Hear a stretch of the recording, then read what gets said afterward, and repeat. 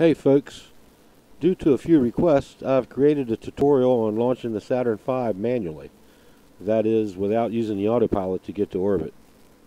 If you're watching this, I'm going to assume you already have AMSO installed and are somewhat familiar with it. So in this tutorial, I'm just going to jump right into the left seat and start us off. We really only need two MFDs open to reference during the ascent: the surface MFD and the aligned plane MFD. You can change the aligned plane MFD to the orbit MFD once you get established on course. However, to keep things even simpler, you can download the HUD data MFD. This handy little utility displays flight data of your choosing, which you can position anywhere you like on your screen.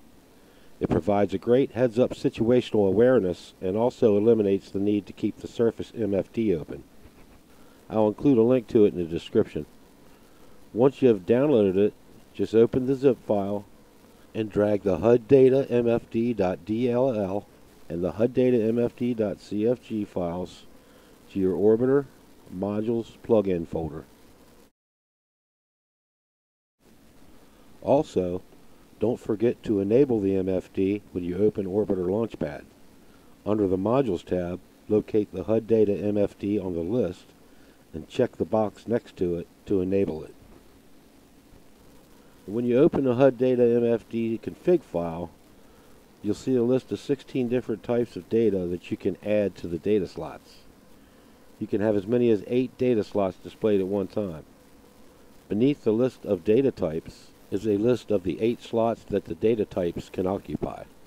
Simply type the number that precedes the data type into the slot you want it to occupy. The data slots are displayed from top to bottom on your screen when the HUD is powered on. For this tutorial, I'll place the data type vertical speed in meters per second into slot 1, which is the top line displayed on the HUD, airspeed in miles per hour into slot 2, and altitude in feet into slot 3. At the bottom, next to HUD X, you can set how many positions from the left of the screen you want your data to be displayed, and next to HUD Y, how many positions down from the top of the screen. For my screen, I'm running 1920 by 1080. This places the HUD data just beneath the altitude display on orbiter surface HUD.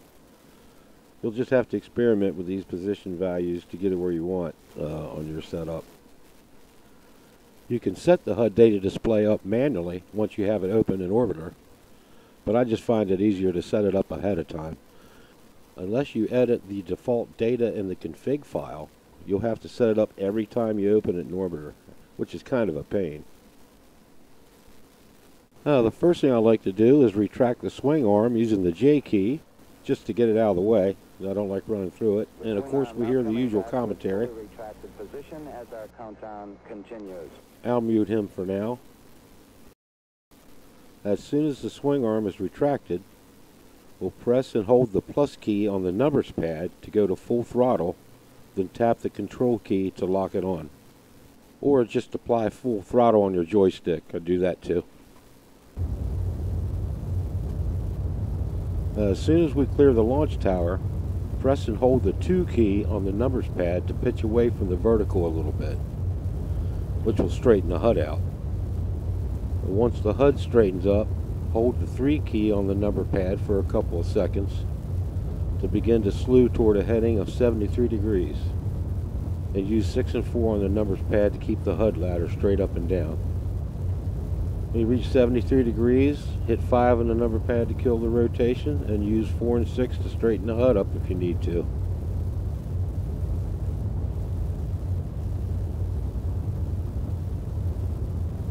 When you reach 3 kilometers in altitude, hold the 2 key down until the bore sight, or attitude indicator, catches up with the velocity vector. Just hold that 2 button, or 2 key down, until that bore sight rests right on top of the velocity vector. Then use the 2 and 8 keys to keep the bore sight on top of the velocity vector all the way down to the 30-degree pitch ladder on the HUD.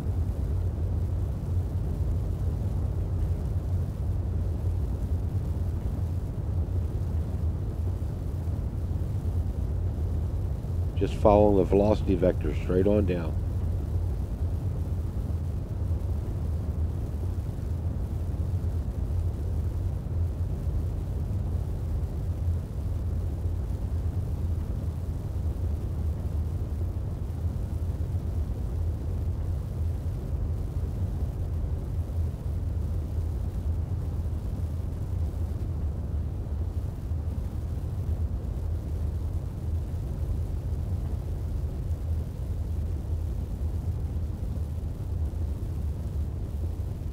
You know you've maintained approximately the correct pitch rate if you arrive on the 30-degree pitch ladder about the same time as you hear the inboard cutoff call out.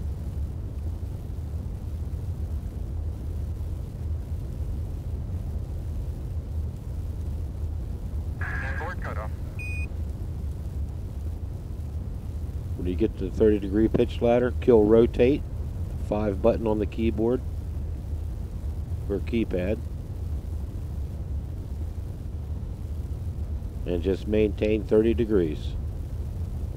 Now you could jump outside to watch the first stage separate at about 240 GET. Cutoff. Ignition.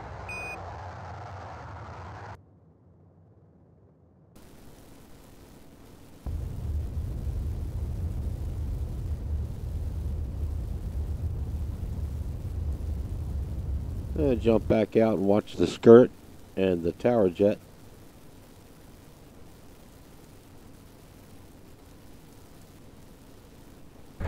We got skirt step.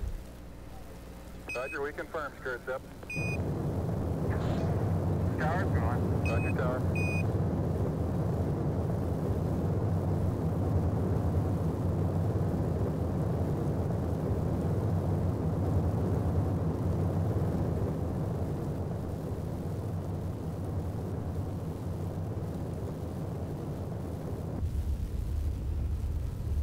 I just hold the control key down on the keyboard to fine-tune my pitch inputs while tapping 2 and 8 to keep that bore sight right on the 30-degree pitch ladder as much as possible. If you just hit kill rotate when you reach the 30-degree pitch ladder and forget about it, that bore sight will slowly pitch back up and you'll gain too much vertical speed. So all I'm watching really is my vertical speed and altitude just above it on the surface HUD. I'm not adjusting for the align plane MFD at all. As long as we start out on that 73-degree heading, we should be good from there on out.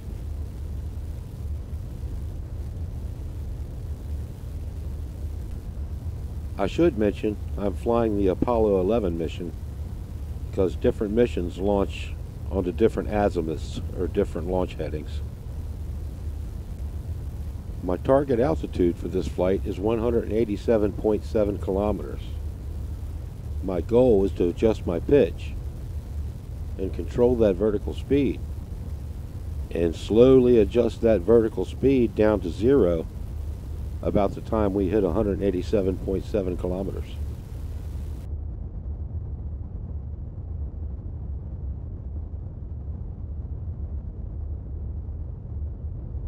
Our vertical speed is currently approaching 370 meters per second.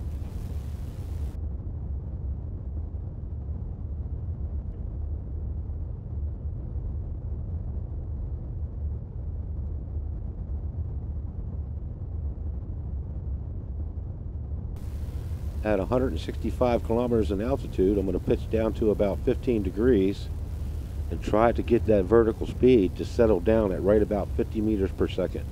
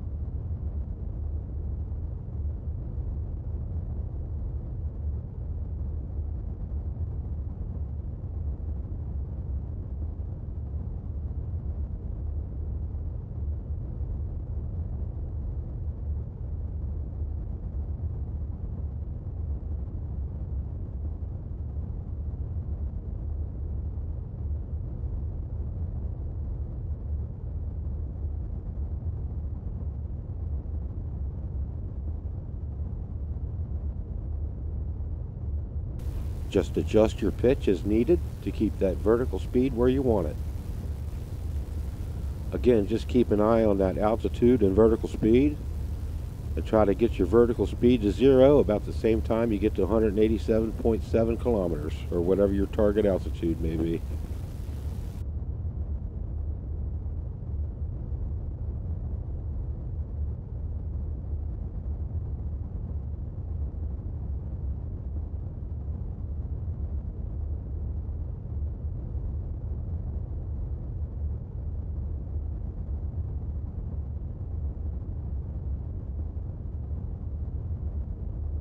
Inboard cutoff.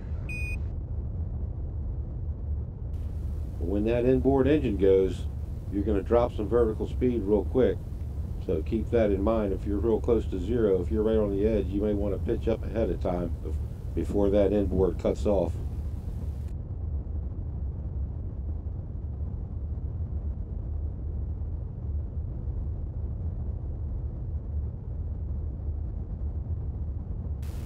And I try to get to my target altitude and near 0 vertical speed before second stage separation. That way I have plenty of time before a main engine cutoff to get my vertical speed right on 0 or as close as possible.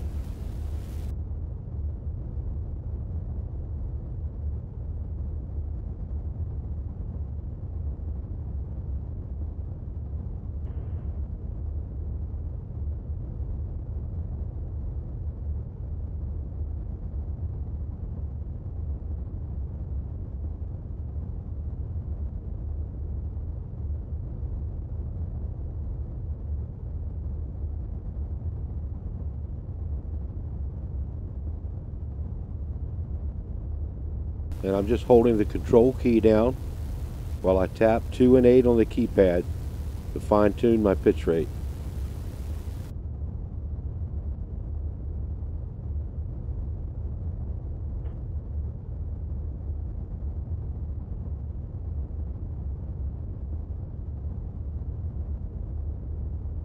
Now here I'm going to let my vertical speed run away high a little bit in anticipation of that second stage separation.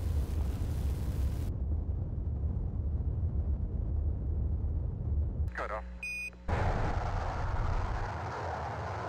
Ignition.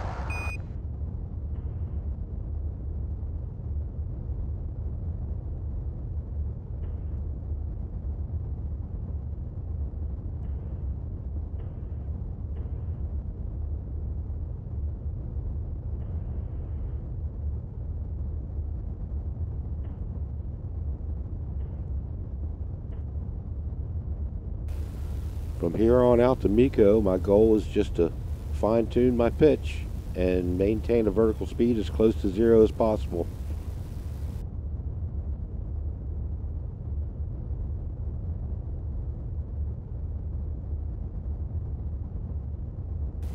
Again, holding down the control key and tapping 2 and 8 to control that vertical speed.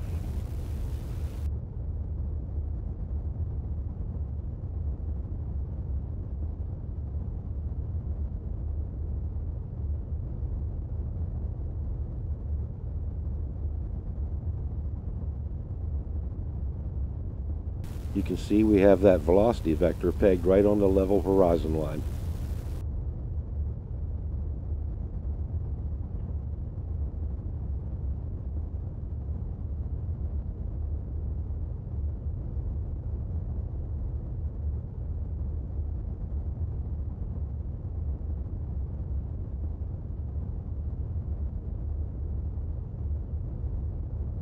Ideally, we want that bore sight right on the level horizon line with the velocity vector at main engine cutoff.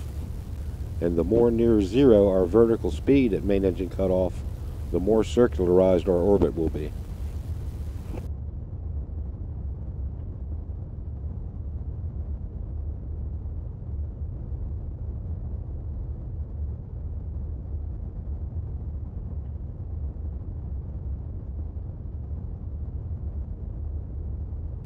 I'm watching my PEA, or periapsis altitude, on my orbit MFD, and as that value approaches 100 kilometers, I'm going to hold the control key down and hit the minus key on the number pad to slowly throttle the engines back, and then hit the star key on the number pad for main engine cutoff.